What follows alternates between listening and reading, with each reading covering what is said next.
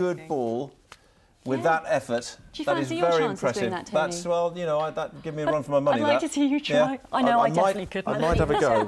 Golf and hoverboarding, can't do either. No, he's done well. Well, lovely Well done, Alina Joshua. Jenkins is here with our weather forecast. Our ray of sunshine after a day of sunshine. It's been what we've been looking forward to all week, isn't it? And the weather's been chopping and changing all week, and it's going to continue actually over the next few days. Yesterday, of course, we were talking about the floods, and parts of the New Forest are still underwater. This was taken at Oberwater, just outside Brockenhurst, by Emily Endine.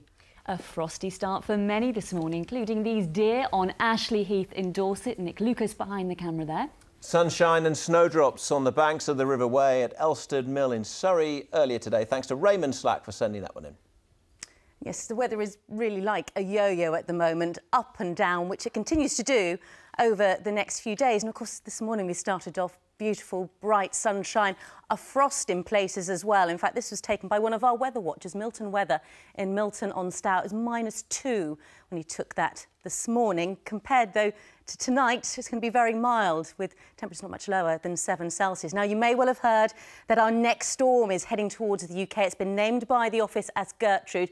The most severe weather will be tracking its way north and westwards from us, up towards Scotland, Northern Ireland, northwestern parts of England. But we will still see some windy weather tomorrow, and those winds will be strengthening as we go through the night. Cloud increasing from the west. There'll be some showers passing from west to east, but they'll be fairly well scattered, so some will stay mainly dry. Unlike last night, it's very mild and temperatures won't get much lower than 6 or 7 Celsius. But those winds increasing all the time along the coast tomorrow. Likely to see gusts of 40, 50 miles an hour. There'll be further showers again pushing their way eastwards. Later in the day, some spells of sunshine coming through parts of Oxfordshire and Wiltshire, but further south and east, probably hanging on to a lot of cloud. Temperatures getting up to around 11 Celsius. May not feel that mild given the strength of the wind. And that wind just strengthens further tomorrow night. You'll notice that the rain becomes more persistent, heavy in places as well, and some very gusty winds as that rain clears eastwards during the early hours of Saturday morning. Once again, it won't be a cold night and temperatures won't get much lower than 6 or 7 Celsius.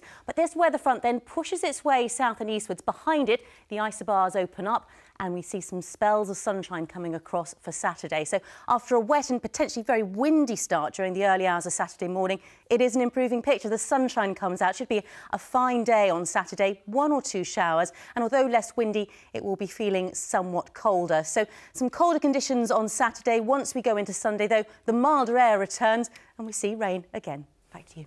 Well, Gertrude looks like a force to be reckoned with, doesn't she? Yeah. Goodness me. I wanted them to call it Gale, actually.